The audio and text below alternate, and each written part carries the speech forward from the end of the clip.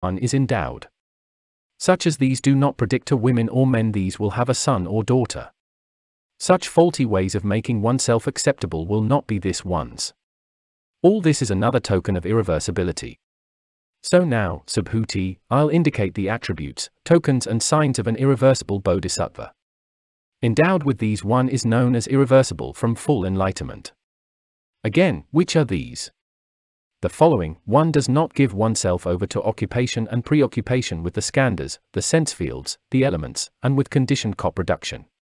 One is not preoccupied with the kind of talk a person is fond of in society, with talk about kings and robbers, about armies and battles, about villages, cities, market towns, countries, kingdoms, and capitals, about oneself, about ministers and prime ministers, about women, men and neuters, about journeys, parks, monasteries, palaces, pools, lakes, ponds, lotus ponds, woods, gardens and mountains, about yakshas, rakshasas, pretas, pishakas, kataputana demons and kambanda demons, about food, drink, dresses, ornaments, perfumes, garlands and ointments, about roads, crossroads, streets, markets, palanquins and people, about songs, dances, tales, actors, dancers, and wandering singers, about the ocean, about rivers, about islands.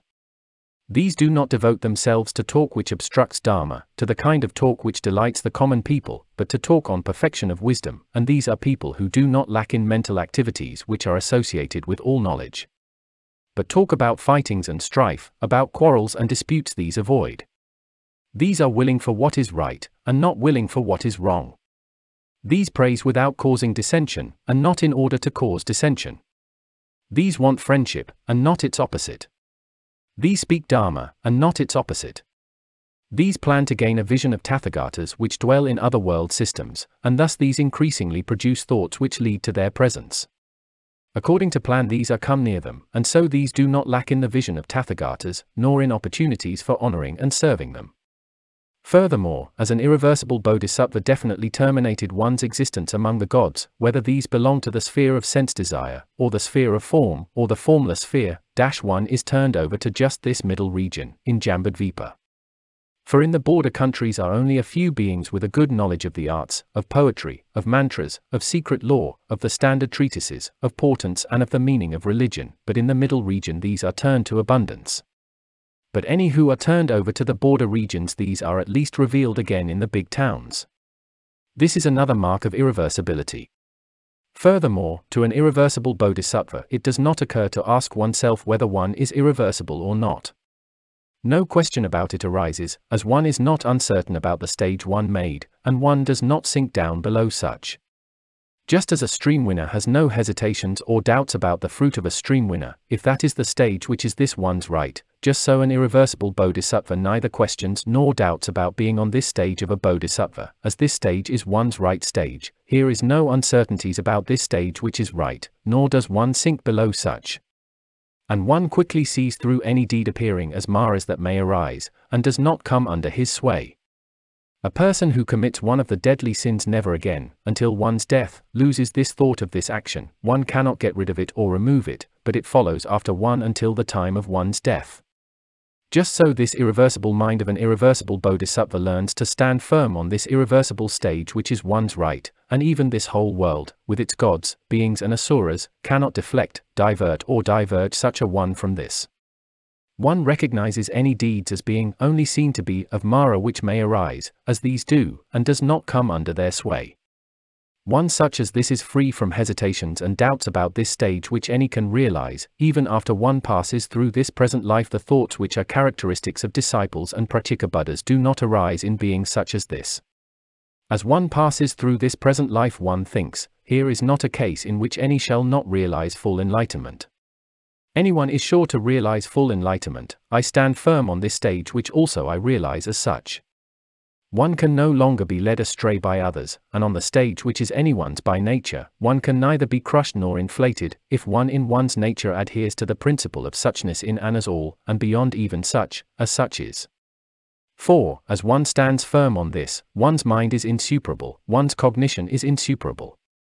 Suppose Mara, the evil one, in the guise of Buddha himself were to come to this one, and say, realize arhatship in this very life. You are not predestined to full enlightenment. You have not the attributes, tokens and signs with which a bodhisattva must be endowed in order to realize full enlightenment. Why now do you course in this? If the bodhisattva now experiences a change of heart, one can know one is not predicted to full enlightenment by the Tathagatas of the past.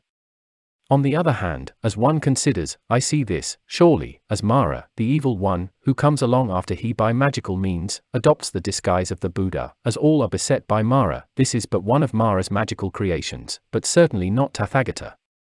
A Tathagata speaks to the effect as one not realizing only arhatship, and not otherwise, as one sees and understands I see this, surely, is as Mara, the evil one, who is manufacturing a magical double of the appearance of the Buddha, and who wants to estrange any and all beings from supreme enlightenment, and now at this Mara turns back. This bodhisattva certainly in the past is predicted to full enlightenment by the Tathagatas, and stands firmly in this irreversible bodhisattva stage. Where these attributes, tokens, and signs are found as a bodhisattva, here one can be certain, beyond any shadow or doubt of this, as one exudes these qualities, so this one is predicted by Tathagatas in the past, and stands firm on this irreversible bodhisattva stage, and as one exudes such attributes, tokens and signs of an irreversible bodhisattva, this is another token of irreversibility. In addition to this, an irreversible bodhisattva gains this good dharma even as this costs one one's life and any belongings. Here one makes a supreme effort to gain this good dharma, through affection and respect for Buddhas and Lords, past, future and present. In one's firm conviction, the dharma bodies are Buddhas and Lords, one realizes this good dharma not only of the past Buddhas and Lords, but also of the present and future Buddhas and Lords. One is convinced as one also is within the ranks of these which are reckoned as future Buddhas and Lords, as one also is predicted to this supreme enlightenment, also one is known as already having gained this good dharma. So, these considerations one bears in mind as, in one's efforts to gain this good dharma, one renounces even one's life and one's belongings, as one does not lose heart, nor become indolent. This is another token of irreversibility. Moreover, as Tathagata demonstrates dharma, an irreversible neither hesitates nor doubts. Subhuti, does one also neither hesitate nor doubt when a disciple demonstrates dharma? The Lord, no, such a one does not. For a bodhisattva which acquires this patient acceptance of dharmas which fail to produce, or be productive or produced, neither hesitates nor doubts as one hears about this unobstructed true nature of all dharmas. Endowed with these virtues a bodhisattva is irreversible. These also are known as the exudation of attributes, tokens and signs of a bodhisattva which is irreversible from full enlightenment. End chapter 17.